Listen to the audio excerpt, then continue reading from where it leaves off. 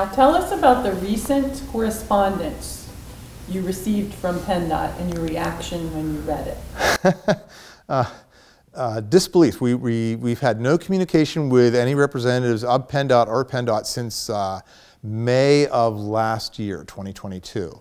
On March 9th, we received a phone call in reference to documents coming in, and on March 10th, we received an email with 10 documents attached to it, one of them being an eminent domain just compensation letter from the engineering firm representing PennDOT, representing them.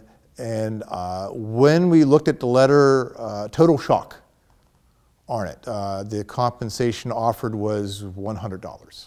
We knew it was always, everybody's always going to, PennDOT's always going to shoot low. It was just total disbelief that it was $100. That's, I don't know if I want to say disrespectful. Was it a joke? Is it a joke? We don't know. The first thing we'll do is we'll be rejecting that. We have not provided them with the rejection yet. We were supposed to have a meeting on Friday. That's been canceled by them.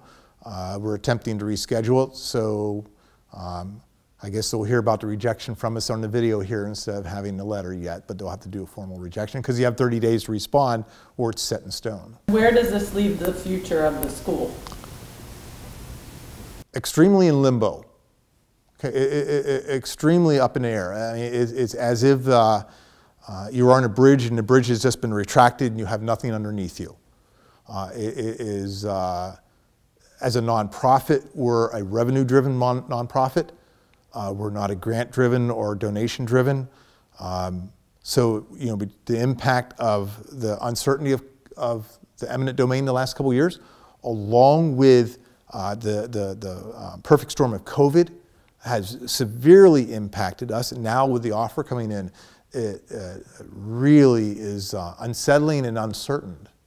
Especially as a nonprofit. I mean, we don't have cash reserves. We can't just move and go out and sell more widgets to make up the difference in the losses. So it's an extraordinarily negative impact.